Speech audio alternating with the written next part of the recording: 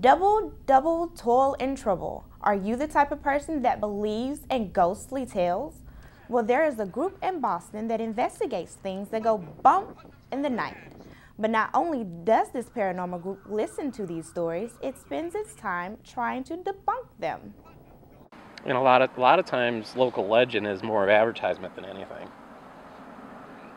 People like, they tell these stories and things get built, and it's to draw people in. Like most of Salem, the old witch legends and everything. I think that's kind of a tourist trap more than anything. I think the Lizzie Borden house is probably just a tourist trap. And it's on TV, it's on all these shows, but I think it's just it's a money-making thing.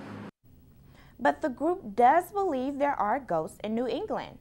The haunted hotspots are in Lexington, Salem, Georges Island, and even right here at Emerson College. This is Felicia Bearden, Boston Chatter.